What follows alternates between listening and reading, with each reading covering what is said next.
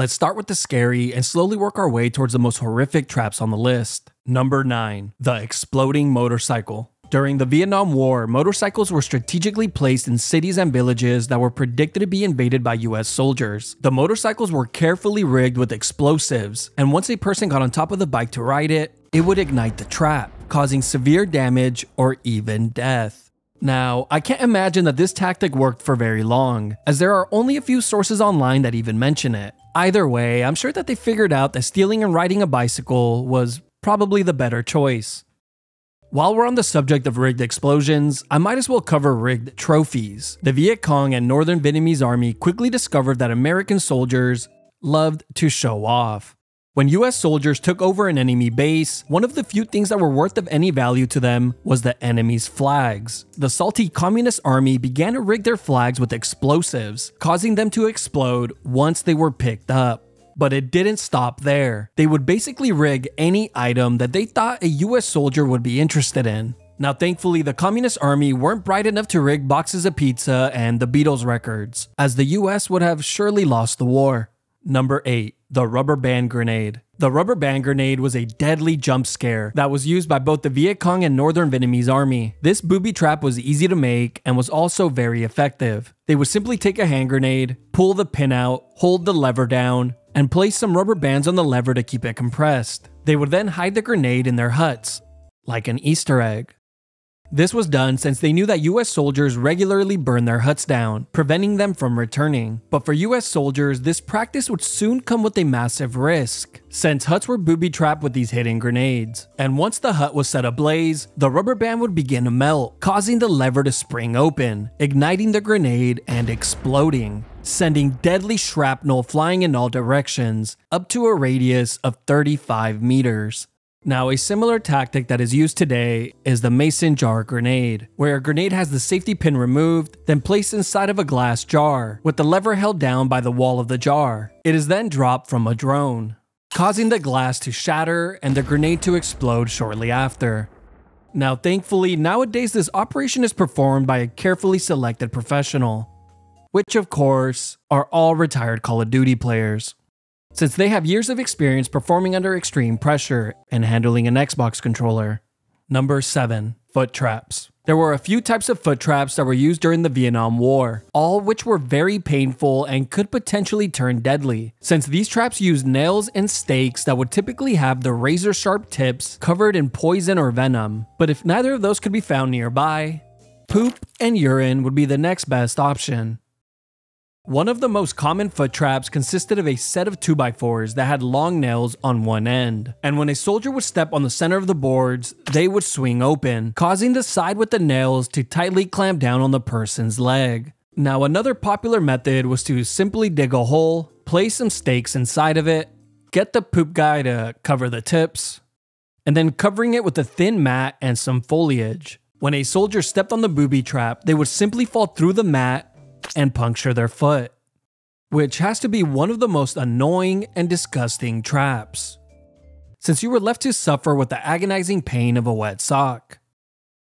Now, sometimes the spikes were even set up pointing downwards, so when a soldier's foot went through the mat, they would instinctually pull their leg up to avoid the trap, latching themselves onto the downward spikes.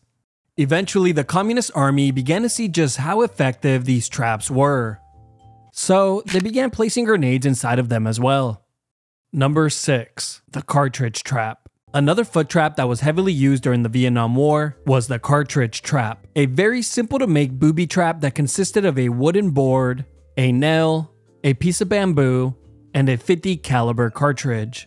It was then placed underground and covered with a thin mat and some foliage. Now, as terrifying as this trap was, it at least got a cute little name, the toe popper, which actually makes it sound kind of pleasant. This trap was strategically placed on walking trails or in areas where US soldiers were predicted to pass through, and when a soldier stepped on the booby trap, it would press the cartridge down onto the nail, causing it to fire the round of ammunition into the soldier's foot, sending all the little piggies to the market.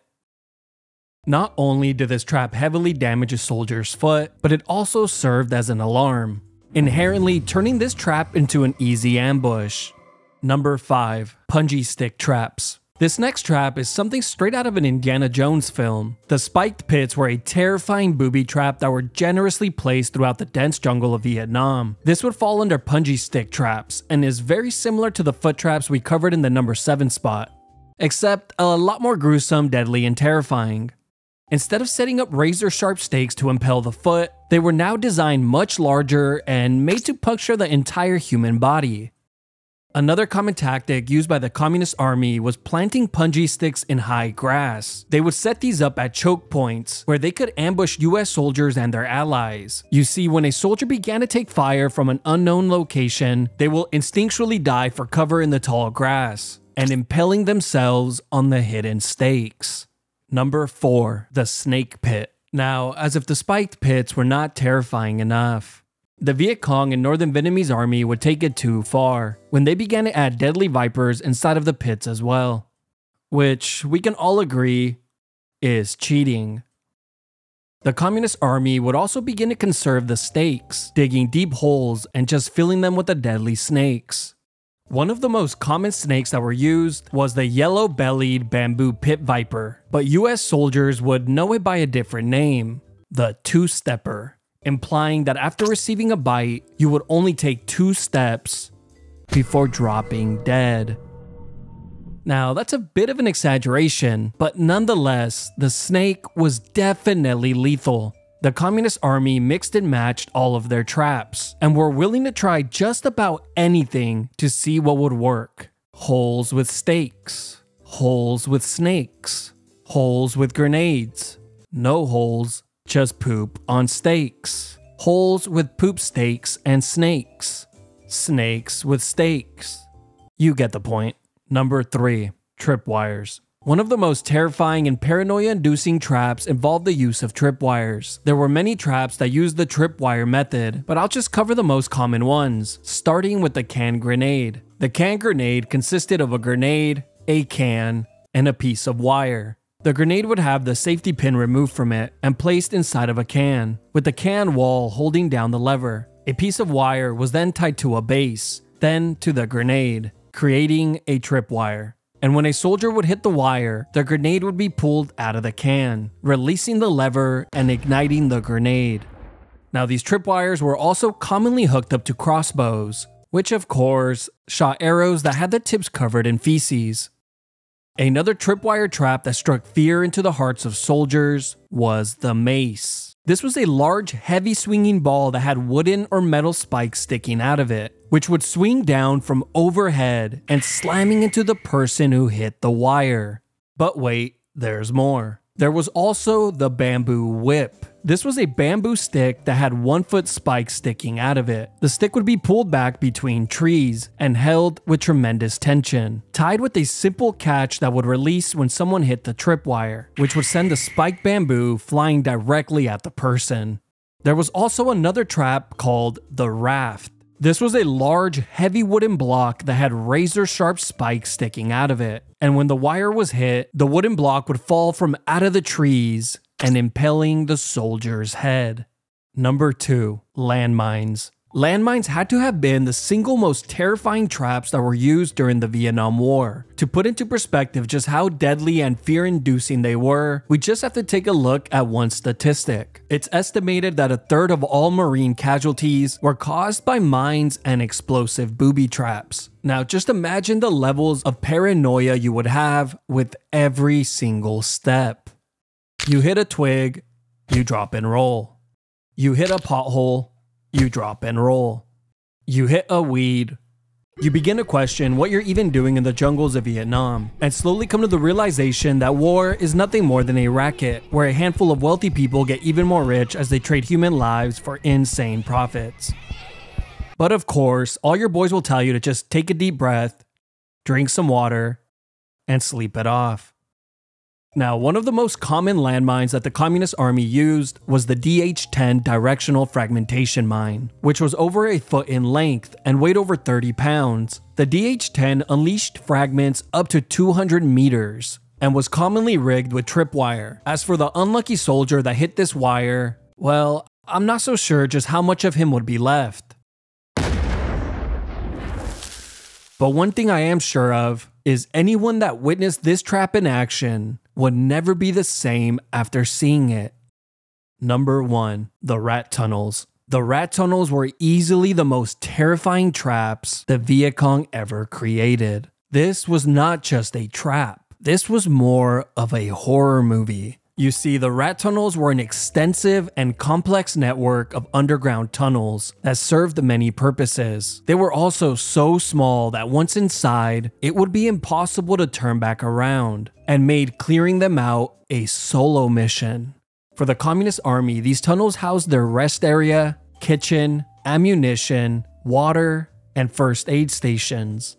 But for the US and its allies, these tunnels were nothing short of a horrific nightmare. You see, the tunnels were pitch black, requiring you to hold a flashlight and only allowing for a pistol in your other hand. As you begin to slowly crawl through the tunnel, bats will be flying past your head, and rats and bugs running and crawling past you. But soon, you inevitably come to a junction where you could continue going straight, make a left, or a right. You might not know it at the time, but a wrong turn here could be the last choice you ever make. As there are many false tunnels that lead to landmines, spiked pits, ambushes, and even areas where vipers are tied to the walls. Now you're probably asking yourself, what soldier in their right mind would ever volunteer to go inside one of these hellish holes? It turns out not many. Instead, the platoon just became what it was fighting against: communist, sending in the shortest soldier in the platoon, giving him a job that he never wanted. Now, don't get me wrong, the US and its allies did eventually put together a very small group of soldiers that would specialize in clearing out these tunnels. And when I say small, I mean that literally and figuratively, as most of them were under 5'5". This small group of soldiers would come to be known as the Tunnel Rats, and throughout the Vietnam War, they proved to be some of the bravest soldiers to have ever fought, earning the respect and admiration from their fellow soldiers. And for once in their lives, they were not the ones looking up to others.